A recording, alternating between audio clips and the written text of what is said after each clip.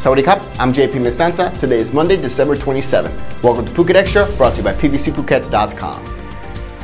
Thailand's public health ministry is saying that the country could see a surge in COVID-19 infections between 10,000 to as many as 30,000 cases per day just after the new year, and that cases of the new Omicron variant wave soared from 104 last week to 514 as of Sunday. The announcement was made today by senior health officials in the capital, and they outlined a few scenarios. In their estimate, the best case scenario is that Thailand sees between 10 to 15,000 new cases and about 70 COVID deaths per day by late January. The worst case scenario, they say, would see figures jump to 30,000 cases and 180 deaths per day, depending if Omicron infections spike quickly. So far, experts at UNICEF and the US's CDC say that the Omicron variant is more transmissible, yet much less severe than the previous Delta variant, although there have been multiple deaths attributed to the new variant worldwide, all based on data collected so far.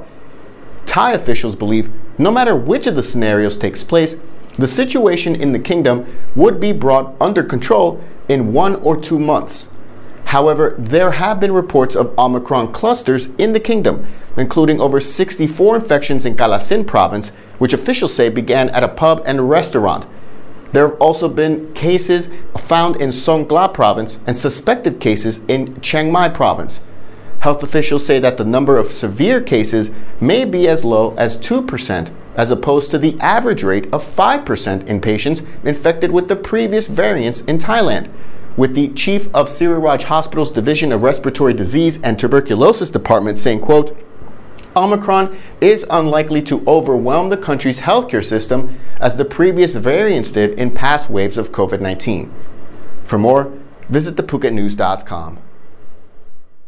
All international passengers arriving in Phuket must now complete a public health form before being allowed to disembark from the plane. The new rule came into effect following the Civil Aviation Authority of Thailand issuing a notice to pilots last Friday. The reasons given for introducing the requirement were to, quote, reduce congestion in airports to prevent the spread of COVID-19. The compulsory health form affects all travelers coming to Phuket under the Phuket Sandbox scheme, as well as the remaining test and go visitors who were approved before that scheme was suspended. Phuket currently remains the only port of entry to Thailand under a sandbox scheme with no quarantine. Of note, travelers may still enter the country under the 14-day alternative quarantine option. For more, visit thephuketnews.com. A local man has come under criticism for posting online a video showing himself and a friend riding on the back of a turtle that had come ashore at Bang Tao Beach. The video was posted last Wednesday on Facebook on a page of Farooq Uthai shortly after 10 p.m. After receiving some criticism online, Farooq Uthai replied by saying, quote, "Do you know normally people here in some areas eat turtles, and I don't want to see them being eaten or traded. And at first my friends chased them into the sea, but they were still eating jellyfish. This is why I had to ride on his back, make it feel scared and escape into the sea. Before commenting, please ask for the reasons for the action. Thank you very much." The video itself did not appear to show the men trying to scare off the turtle. Instead, it appears the men were joyriding on the turtle's back. One of the men is seen posing while planking on his stomach while riding the turtle. An officer at Sirinat Marine National Park confirmed that no action could be taken by park officers as the incident occurred outside the park's boundaries. At the moment, the Phuket Marine Biological Center is looking into the matter, saying that green sea turtles are protected under the Wildlife Preservation and Protect Act 2019. On Friday, officers at Sirinat National Park reported a green turtle coming ashore to lay eggs on Bang Tao Beach, and it's unclear if this was the same turtle in the video.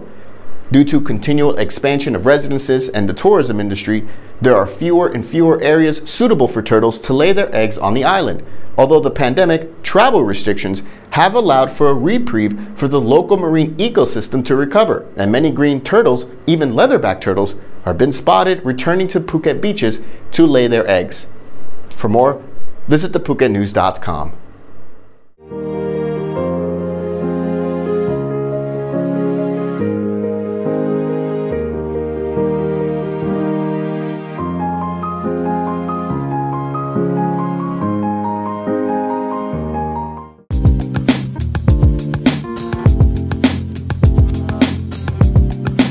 quality guaranteed since 2012. Call M Painting today.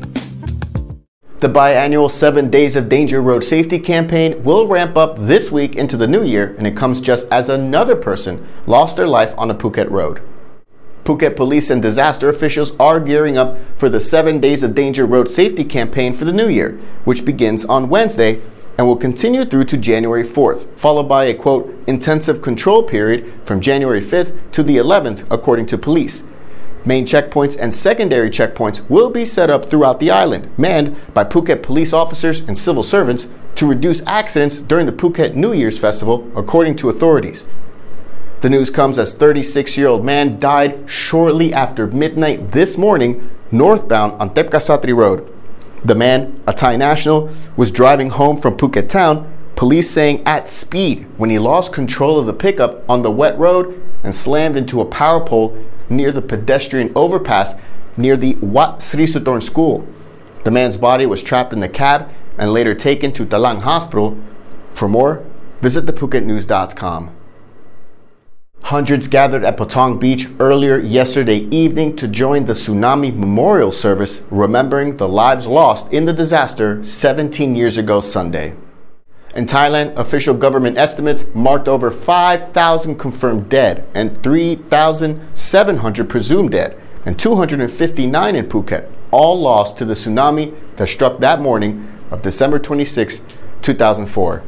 Yesterday's events began with the traditional merit-making of giving alms to monks, followed by a series of activities held at Patong Beach to commemorate the anniversary, including a candle lighting ceremony, light show, and orchestral performance. For more, visit thephuketnews.com. Thanks for joining us on this post-Christmas edition of Phuket Extra, brought to you by pvcphuket.com. Join us again tomorrow on Tuesday. Until then, stay classy, Phuket. Phuket's rapid modernization has made it one of the world's premier holiday destinations. Investors can still buy quality condominiums for as low as $75,000 and luxury properties can go all the way up to $20 million. Condominiums in Phuket are a safe, secure bricks-and-mortar investment offering foreigners freehold ownership. Call or email Thai Residential, Phuket's #1 trusted real estate advisor, to find your perfect Phuket property.